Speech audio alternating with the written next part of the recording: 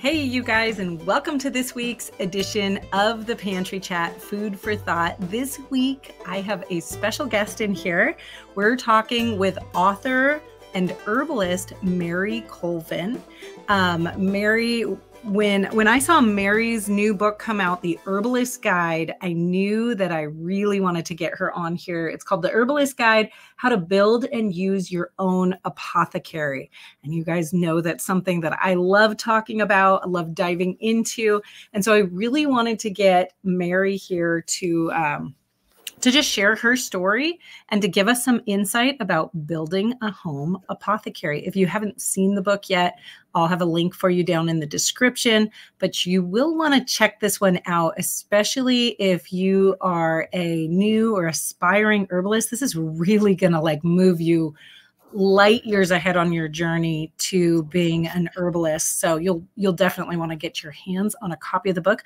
Mary, welcome. Thank you for joining us. Oh, thank you for asking me. I love it. So I have this really nicely written out bio for you, but I really would rather hear it from you. What got you into herbalism and got you to the point where you've written this great book? Well, getting into herbalism was a journey in itself. It wasn't right away. I think I was 36 years old before I started studying. I'm now 50, mid 50s. So I, basically I grew up around plants. I love plants. I feel connected to these plants and nature in particular. I've had grandparents that were into gardening, and I actually went to college for floral design and marketing because I really wanted to be a horticulturist or a botanist, but 4-year degree was unobtainable to me financially. So I went to a 2-year school. It's Ohio State University Agricultural Technical Institute, and I learned floral design. But yeah, so I did floral design and marketing. Move forward. I have children, have a family of my own, and I began having back problems and sciatica, and it was debilitating. And I did everything that modern medicine wanted me to do and the insurances wanted you to do. And I ended up having to have surgery. It was a laminectomy on the L4, L5. And I was still in pain afterwards. Oh. And when I went back to the pain specialist, they said, well, you're going to be in pain the rest of your life due to the fascia, because they had to cut into the fascia to get to the L4, L5. And we're just going to give you cortisone injections. Here's some more medicine, pain pills that you can take. And I think I was just fed up. I didn't want to do it anymore. And I knew deep down something was telling me that the herbs are my answer. And I just went searching for some kind of school. And I'm in Ohio, so really wasn't a lot of schooling here. And I found the School of Natural Healing, which was Dr. John Christopher's school. Mm-hmm. And I was able to do correspondence courses. And the great thing is, with the young family, I was able to purchase one class at a time. And that way it took, me 2 years to get through it. And then I went to Springville, Utah to do the 1-week course and then get certified as what they called a master herbalist. Didn't feel that that was everything that I needed to learn. And I still felt like I needed to learn more. So I continued a lot of self-study. I went to different conferences and I met my mentor. And then I took a clinical practice course from my mentor and really fell in love with clinical herbalism. And that's where you help others in their health journey, but there's a little extra training in it, especially when you're talking about anatomy and physiology and differential assessments. And so I spent the rest of my training basically learning that and having clients. And then my goal was to become a registered herbalist with the American Herbalist Guild. And I achieved that in 2018. And I'm also a mentor. But I found out that I'm always asked, what books do you recommend? I want to get into herbalism. What books do you recommend? To be honest with you, there's just so many good books, and there's so many on all different kinds of topics. It could be very overwhelming for anybody just getting into herbalism. And if you're studying at home because you don't have the finances, or maybe you don't have the time to take the courses, you need somebody to help guide you. If you're not going to school, you don't have that teacher, that guidance that you need. So I wanted to become that teacher and that, one to guide you into learning, which is where I began wanting to write this book, which was 9 years ago. Believe it or not, it's taken me 9 years to, get to the point where it's actually published. But the writing, life gets in the way also. And, kids are growing up. And then I did do the registered herbalist with the American Herbalist Guild. And of course I have my own business. So it did take some time, but I got it done. And I'm so glad that I did. Yeah, well, welcome to the rank of, let's say system rebels who have just said, no, I'm not going to do it the way everybody says that I'm supposed to do it. I am not going to live in pain for the rest of my life. I do not believe that is the answer. I believe there's more out there. And you're commenting that to pretty much all of the guests we have here on Pantry Chats. And I think probably most homesteaders in general who are just like, it's somewhere you have to draw that line in the sand and just say, I'm not going any further. I am not going down this path. I see where it goes. I'm frustrated and it's not helping me. And it would be crazy to keep doing the thing that's not working. So yay, we celebrate that kind of rebellion around here. I think it's a great thing. Excellent.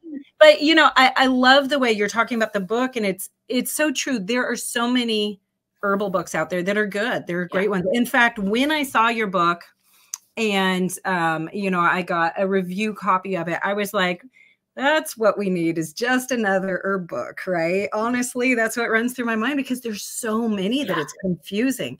But what I loved when I go through this is that, this is kind of like covers all the issues in one place in a really simple, easy to understand format. Whether we're talking dosing or safety of plants, or we're talking the different, let's see, what do we have? Like how to combine energetics, the plant energetics with your energetics, and the different plants that you want to use with some remedies to have on hand. Like, it's kind of all in here. Even some of the issues dealing with scarcity of some plants and being careful with, not harming our plant populations. It's all in here. And so I love how it's kind of this survey of like, this is the basics. This is what you need to know. And it touches on all of them, and it's so clear. So thank you for taking those many years to write. You're welcome. A book that's really going to feed into so many people's lives. Really appreciate it. Yeah, this really was my contribution, I think, to herbal education. There's nothing like that book out there right now. And the only way you're getting that's literally an at-home course. Yeah. And the only way you're getting that is if you take a course somewhere else. I have not come across any other books that was in that at-home study course kind of a, container like, That's great. Well, let's see. We're going to talk today about setting up a home apothecary. And this is, kind of, again, back to that Herbal 101. But what I found is that whenever we talk about basic herb principles, there's always something to learn from somebody, even if you're an advanced herbalist, even if you've been doing it for years or been studying for years. Even on the very basics, there's usually something to learn. So if you're an experienced herbalist, I would recommend you stick around and keep listening. But let's start off really basic. Sure. Mary, what is an apothecary? Oh, apothecary is really an archaic term that they used in the past. And it could have been a person or a place that either made or sold herbal medicine. And I say herbal medicine because traditionally that's where our medicine came from. And if you think about today's modern definition of apothecary, a lot of them are associating it with a pharmacist or a chemist, although neither one of them use that term. So if you ask anybody, what do you think an apothecary is? They're going to tell you that's where they can find herbs or herbal preparations or skincare, anything of the sort like that, anything with herbs. Yeah, great. Good. Why do we need a home apothecary? This is such a great question. This is because, I think there's multiple reasons why I'm apothecary. If you think of it, the first part is, I think we do not know if our current healthcare or modern medicine will be available to us due to finances, due to supply. Maybe sometimes they don't have the supply to cover all of the people that need that medicine. And think about the pandemic. The pandemic really showed us where, we were needing herbs because you couldn't just go to the store. You couldn't go to the doctor. And a lot of people were suffering from COVID, and they were just told to stay home unless it's an emergency. And they didn't know what to give them. They didn't know how to help them. But if you have your own home apothecary, you will know how to help your body and how to help your symptoms as well. And another reason that you need, I think, a home apothecary is needed is if you think about cost, the cost of healthcare and over-the-counter medications. And the other thing is in the future cost too. If everybody had their own home apothecary, think about supply and demand. They might have the supply with the healthcare and all the medicines and that, but if the demand isn't there, if we're all taking care of our own health at home, prices are going to go down. So I think it's beneficial for the future as well. Yeah.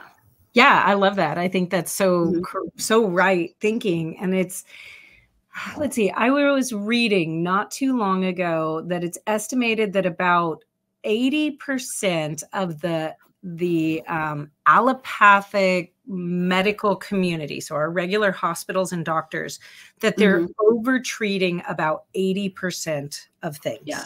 Which means essentially those 80% of things, if you went home and went to bed and rested, those things would get better all on its own, go away, or they're incurable. There's nothing they can do for them, in the first place. Or it's a lifestyle thing that you have to actually go do something yourself and change your lifestyle. And so you think about that, that's 80% of the cases that are going to doctors, hospitals, that should probably be just at home or with some guidance at home on a much more local level. And so by having that supply on hand, you have ready-made remedies for treating those things. And so, not only does it end up saving your household money, but you look at that and you look at the cost of insurance costs in our nation and some of these things. It saves everybody money if we're taking care of the things we can take care of at home. Absolutely. And my son's he's a Boy Scout and an Eagle Scout, actually. And, all I can keep in my head is their motto is be prepared. And you can be prepared with certain herbal preparations to have on hand when needed. Well, I love that too, because that really brings me to another point of one of the reasons I love having my herbal apothecary at home and ready to go, is that so many health things, if you are prepared beforehand and you start treating a health problem right at the beginning, right? You start the first little tickle in your throat, or that first little sign of a headache, or the first little, sign that you're going to get something on your skin, little itch or something. And you take care of that right at the very beginning because you have your remedies all made. I find that home remedies are successful so much more often than if we wait till we have this full-blown case, which is where you probably see people. They wait until they're so sick. Absolutely. Oh, fix me. And you're like, this would have been a lot easier if you had just approached this right at the very beginning, right? Yeah, it's a lot. I see as a clinical herbalist, a lot of chronic situations. And, I don't normally get the people that come to me and say, hey, I want to make sure that I'm the best health I can be. So let's take a look at where I'm at and let's go from there. Usually it's because there is a chronic situation. So yes, learning also not just the herbs and how it takes care of the symptoms, but what can you do for your immune system? What can you do for your digestive system? What can you eat, that gives you the nutrients that you need? And it's all about giving our body what it needs to do its job. Definitely. Yeah. Prevention is always the best cure, right? Some of these I love these old sayings because they ring so true on so many levels. Yes. And being able to prevent things herbally, nutritionally, lifestyle wise, is just so much better of an answer than having to find a cure for it. Absolutely. Yeah. Absolutely. Good.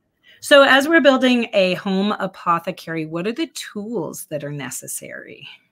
So there's a lot of the tools you already have probably in your, on your homestead or in your kitchen. But really you need the mark, and the mark is the herb, and you need the menstruum, and the menstruum is the liquid that you use to extract it, whether it be water, apple cider vinegar, vegetable glycerin, alcohol, honey, any of the sorts. So any of the liquid, that's the menstruum. And then pots and pans, cheesecloth, mortar and pestle, or even a coffee grinder is really beneficial. Spoons, obviously, to stir, and strainers, but really the containers, and have the proper containers for them to keep the sunlight, and storing it properly. But really, it's a lot of the stuff you already have in your kitchen for the most part, I think. And it's just adding to. Yeah. So. Oh, I love that. I love it when it's simple and we can just use what we already have. A lot of us who are homesteaders are, have a lot of kitchen tools because we're already preserving or cooking or, doing a lot of those things. And so we already have good strainers and, those different types of tools in there. So it's wonderful when we can multitask with those things. Yeah. Okay. So we decide that we want to build our home apothecary and get our remedies on hand. We know we've got them there. We know we have the tools probably on hand. Yeah. But then we have to choose the remedies. Yeah. How do you choose which herbs and which remedies you want to get into your home apothecary? So this is going to be based on each individual or homestead, and where you live, your environment. But really the herbs that you choose are what's growing around you. Yeah. And you start there. My book, obviously, I have 35 herbs that if you do all the exercises throughout the entire book, you've created your apothecary, but maybe some of those don't grow near you. So I really think it's best if you concentrate on the herbs that are growing around you, and you can research each one of those and learn how best to extract it, what type of herbal preparations work best with it, and in what situations. As far as the herbal preparations, I think it's easiest if you sit down and figure and just kind of write a list. What are all the different types of situations possible that could come up? And you would need some medication. Maybe it's a strain, maybe it's muscle tension, maybe, the headache, for something for pain, whatever it is. Your children have a cold and flu. They have a high fever, they have a stomach ache. Think about all the different situations that you would reach for something in your home apothecary. And think ahead of time too. So there's some first aid situations, such as maybe they're bleeding, that are, something else that you want it right away. You don't want to take the time to make a tea, or you don't want to take the time to come up with something, eating it now. Or something needs to be used conveniently. Maybe you're going on a trip, or, somebody is needing it, and something that they could carry. Yeah. That's what you want to think about when you're making your herbal preparations. And I have you do that in my book also. So a lot of the herbal remedies are talking about it's used for this situation, generalized situation. So they can be, tweaked also to the herbs that are around you, and you can choose your own. Yeah. Yeah. I love that. So it really becomes very, very individualized. Yes. As you start looking around and saying, like, what have I struggled with? What do I regularly struggle with? And what might we have a problem with? And you start to get really a picture of the things that you need to be able to treat at home. Absolutely. That's a really good way to go, because really, my family does not struggle with the same set of problems that anybody else's family struggles with. We have some overlap, right? Like there's a bunch of kids running around my house. We're going to have skin knees. We're going to have splinters. Yeah. We're going to have bee stings. Like we're going to have some of these overlaps. But we also have a couple of kids who have very specific allergies, seasonal allergies, and really struggle with one with hay fever and another with pine pollens. Yes. And so, really dealing with those. And we have one child who has an absolute tendency to get everything into his lungs. There's some sort of something that goes on. And anytime the whole family can get sick, nobody else has it in their lungs, and it'll go to his lungs and he'll be sick for quite a few days. So for those things, my apothecary is going to look different than somebody else's apothecary. And it should.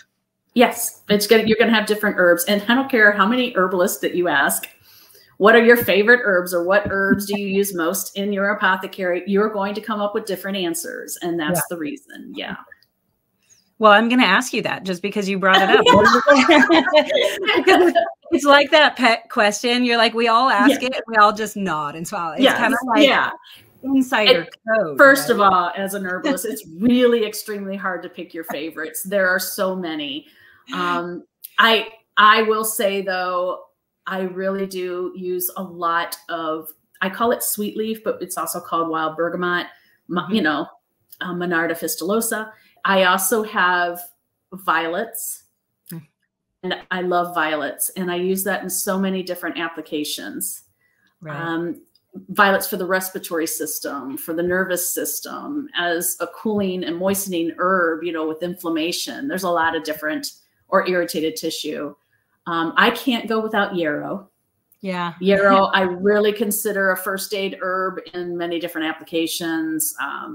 It's a great emmenagogue, for the females and those with the uterus. And so there's a lot of different applications I use yarrow for.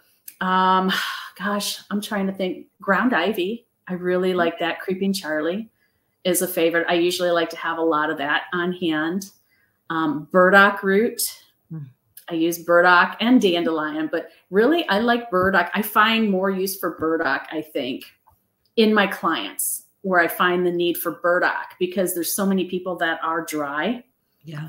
And so I look at burdock more often, I think, than dandelion, but you can use them both also, especially for the liver and for the kidneys. Let's see. Some of those are my favorite here. Gosh, there's so many. I can't think of them right now, what I use. I love it. Dr. Patrick Jones. I have a whole cupboard of herbs up there. I have a Lazy Susan with more than 100 different herbs in tincture form, because I like to combine the tinctures for convenience for my clients, into custom formulas. I do that. And but what do I reach more for? Those are the herbs I think that I reach more often for than others. And I just remembered another one, mullein. Yes. Mullein is a multi-functional herb for me. And I have herbs on the market that I rent my formula to an herbal manufacturing company. And there's probably 4 to 5 formulas that contain mullein. Oh, wow. And and I use it not just for, respiratory, not just for inflammation. I use it for the lymph system as well. I use it for pain when it's due to inflammation. So there's a lot of different applications you can use mullein with. Oh, I love it. I love it. That's great. Yeah, I love Dr. Patrick Jones always says asking him what herbs are his favorite, or like asking him which children are his favorite. Pick your child. Yeah, which one? Just can't do it. You can't do it. So my list is about that long. It's like people are always like, what are your top 3? And I'm like, there aren't any. Which is why I have to pick which ones I use more often and which ones I reach for more often rather than my favorites. Yeah. Yeah. There you go. That's a good way to, I think if I had to pick which I reach for the most often, calendula would be in the very top. Oh, yes. And I have so many little children that is like go to all the time. That chamomile for sure. Lemon balm. Those are like way up on the top of my list, but yeah, that's great. Excuse me. So as you're putting together your apothecary, how do you know when you have enough remedies? When is enough? Is there enough? Is that a thing? So I think complete and finished can be 2 different things to look at. I think that the apothecary can be completed when you have gone through that list of all the different situations and you have everything you need for those situations. but is it finished? Has it been expanded? No. In herbalism, it's continuous learning, and you are never done. There's so many different plants, trees, shrubs that you will always want to learn more. Right now, my favorite thing I'm learning more about are the invasive plants growing around me, and knowing in your area which ones are native, which are introduced, and which are invasive, and how can you help slow the spread of the invasive plants. So that's what I've been working on here lately. And there's always more information that you can learn and expand.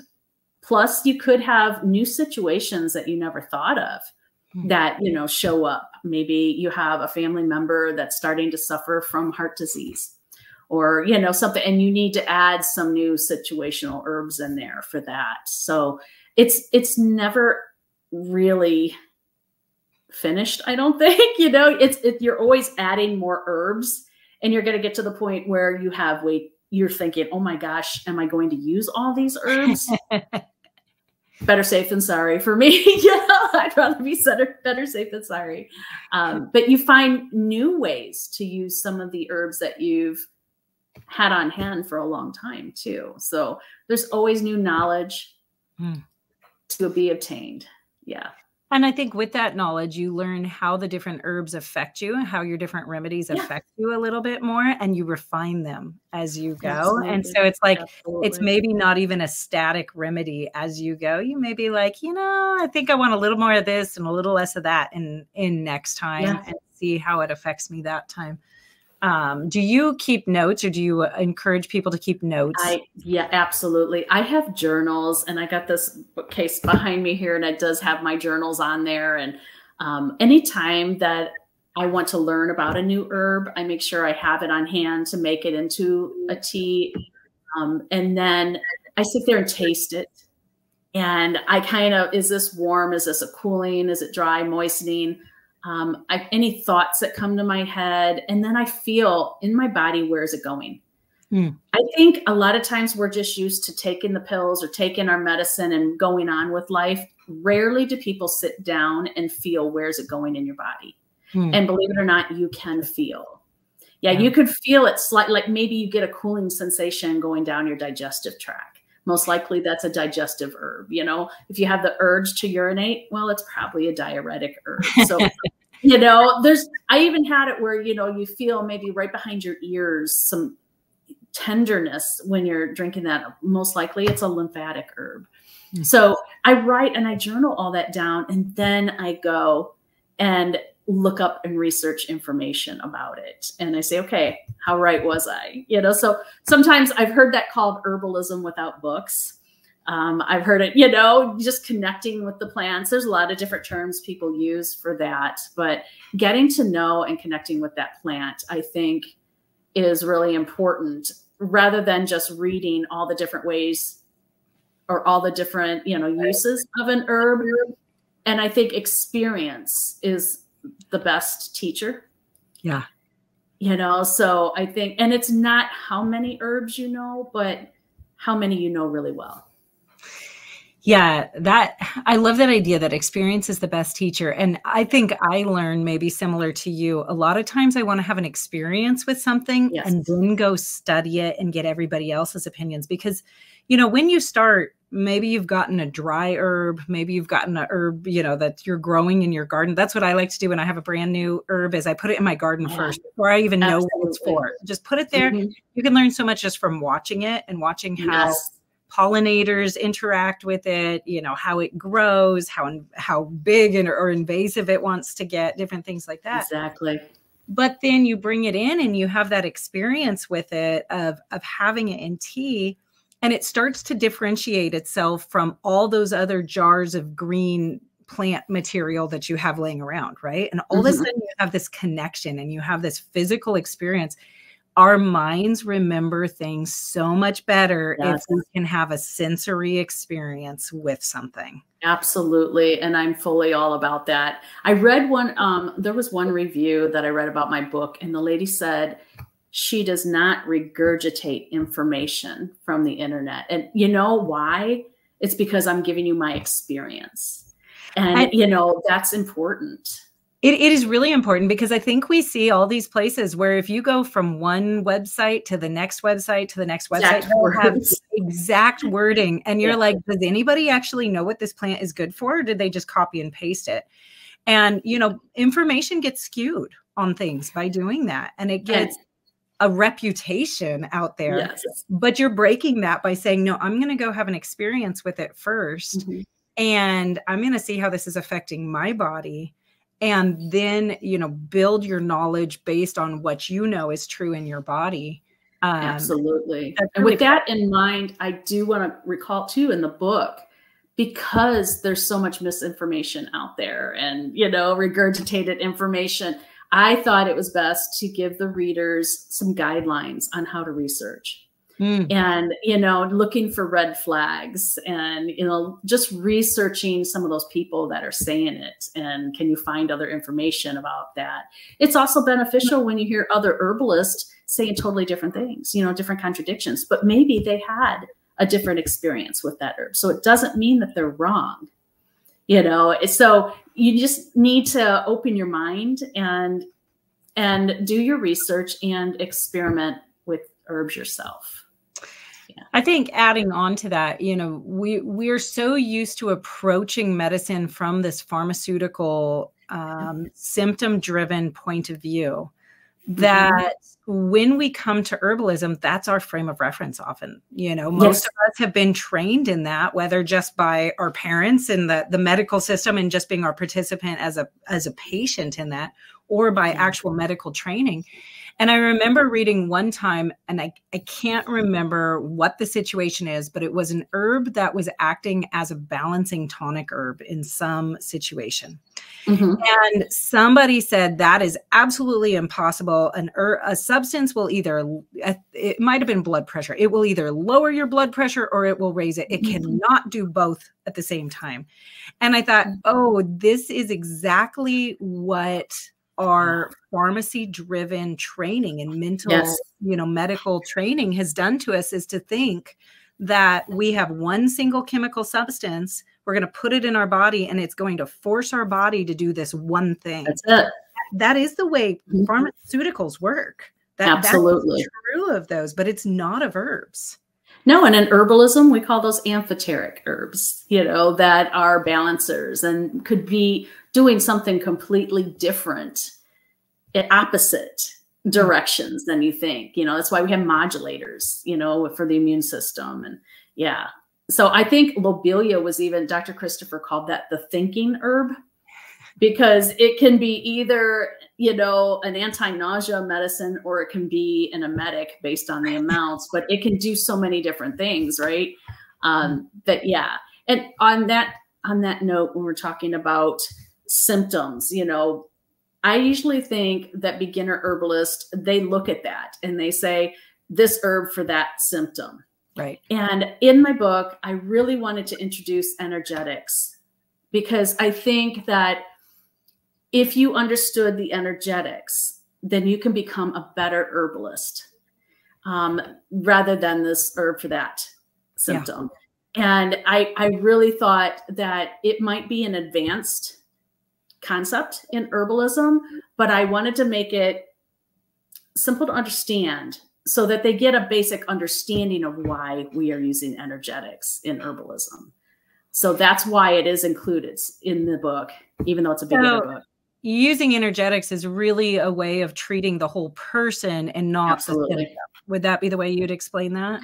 Yeah, it's not an herb for this symptom, but or condition. It's an herb for this individual, because they can have different tissue states or different constitutions. And, ginger isn't the best herb for everybody with nausea. Oh, it will make you're more of a warm constitution. Absolutely. So you need more something like a cooling herb, like red raspberry then. So it's just understanding that, just understanding that concept. It's important when you're learning herbalism. Can you give us just a really quick, overview of what that looks like, what energetics study looks like in herbs? So energetics is just looking for the patterns. And you're looking at the 4 qualities per se, warm and cool or dry and moist. And you can look at taste also. And, look at bitters. A lot of bitter herbs could be cooling. There's some bitters that are warming, but knowing the difference and who it's best for will help you to choose the right herb in that situation and for that person. And when you're talking about that, just to be really clear for our beginners, you're not talking about, is the herbal tea you're drinking warm versus is it an iced tea and cool, or is it a wet herb versus a dry herb? You're talking about the sensation that it causes after you've consumed it. Would that be a good way to absolutely. And the book does have some exercises where you can practice as well. And you can taste different herbs yourself, and you can practice looking or talking to somebody and guessing what their energetics are. And in your mind, you can say, okay, you need this type, a warm and dry herb, or a cool and moistening herb. And, just practice. And practice is important too in herbalism. And, the study of this and the energetics goes right back to how do we choose which remedy we need in our apothecary. Because you're saying, well, a lot of you guys will notice when you open a regular herbal guidebook, you could get, you could probably get 20 different herbs in there that's great for cough, right? Great for respiratory things. There's a whole bunch of them, and you're looking at it and you're like, well, what do I do? Take them all and dump them into one remedy, or just find one and take it? But there's a way to really narrow down which one is going to be the most effective for you. And that is, in a large part using energetics and the study of energetics. Absolutely. Absolutely. How do you do that when you've got a whole family and you're trying to create a home apothecary for a whole family? Like, how do you take everybody's individual needs into account like that? I make sure that I have, for those different situations, different energetics of herbs that have those medicinal actions I'm looking for. Yeah. Okay. And it's about custom formulation too. So I can have, you'd have to understand a little bit about formulating and the energetics when you're doing it. But I do a lot of custom formulating, like on the spot, when I have a family member come to me with a certain situation, and a lot of times I'm working on more body organ systems than just one, when it comes to that too. Yeah, that would make sense. I always have this personally, this kind of internal conversation about whether I should make, for my family, because I don't do anything commercially or on a large scale, but for my family, my home apothecary, should I combine my herbs pre-tincturing, or should I combine them after? And part of me always says, well, if I did it after, then I could always have my individuals and be able to, play. And that's what I do for my clients. And yeah, it does. Yeah. I have a whole lazy Susan and they're all alphabetized, and I grab what I need. And then I sit there and fill the 2-ounce bottle, or 1-ounce bottle, whatever's needed. And yeah, but there's sometimes now that's usually a formulation when I'm using more than, one herb, but a lot of times, sometimes simples work just as well. Just one herb can work by itself wonders. Yeah. That's great. That's great. Okay. Well, I'm going a little off script here, but I would really love to get a really quick rundown. Like, how do you handle dosing? Let's say we're just herbalists in our household. So I know we can get really technical when we start talking about selling herbs and all of that. Yeah. But we're at home and we've got people ranging from large adult males in the house down to small children. How is a really practical way to handle dosing for? So the standard dose is based on 150-pound adult. Okay. So a lot of times with tinctures, standard dose is 30 drops 3 times a day. But if you're dealing with a 50-pound child, it would be 1/3 that. It would be 10 drops 3 times a day. So that's how I work with that. The other way to think about, and I call them philosophies in the book, but the other way to look at it is, what does that situation need? Sometimes you can start at a lower dosage than the standard dose, and it's just as beneficial for the individual. So I tend to start at lower dosages and move up to get the action that I'm needing. However, if you're looking, say, at echinacea, and you have your whole family is getting sick and you want to help your immune system, and you can hit it, you know, maybe 30 drops 3 times a day is standard, right? But if you yourself get sick, it needs to be higher. So you need to go more of a maximum dosing for it to really help you and kick it in. So I look at how much is it needed? You know, what's the severity of the situation? And I take a look at that too. Yeah. Great. All of which you have to kind of index with the safety of the plant and how much you can take. You have to know the herb. Yes, absolutely. Yeah, totally. Great. Well, thank you so much. It's been a great, this is one of my favorite things to chat about. So I just love any time that I get to sit and talk herbs with somebody who's especially practicing and seeing things clinically. You know, one just interest question for me as a clinical herbalist, are you seeing any health trends recently of people who are coming in more and more for any certain thing versus another? There's been a lot of long COVID I've seen, and also digestion issues. There's always digestive issues, and we have to go back to the 4 R's in repairing the digestive system, you know, to move forward, because a lot of autoimmunity also stems from digestive disturbances, or, you know, it needs help, and we need to start there. I do want to say, though, if anybody who's reading my book, they're doing the exercises. We talked about learning and seeing it and experimenting. I just finished recording all the exercises and demonstrated them. And I will be adding them to my herbalistmentor.com for purchasing. So if you are a visual learner and you've read the exercises, but you still feel better watching it being done, then you can purchase that. That will be, I'll be getting the editing back here shortly. So by the time this is up, it should be on the website at herbalistmentor.com. Oh, awesome. We'll get a link for you guys in the show notes for that. And that's really exciting. Well, thank you. And is that the best place for people to come find you if they want to learn more? Yes, I do have mentoring packages there. So it's all about training and mentoring and resources on the herbalistmentor.com. And I will also be having, hopefully by the end of the year, another course that follows this book. So it expands on the concepts, and we'll probably talk about formulation and also, you know, more herbs, maybe 35 more herbs. And so that'll be available for the readers also. Wonderful. Great. Well, thank you so much, Mary. Thank you for spending time with us. Really appreciate it. It's great. And you guys, if nothing else, check out the book. Again, it's The Herbalist's Guide, How to Build and Use Your Own Apothecary by Mary Colvin. Go check that out. And thank you, Mary. Thanks for your time. Carolyn. Glad to be here. Thank you. All right, you guys. We'll see you soon. Goodbye. Bye-bye.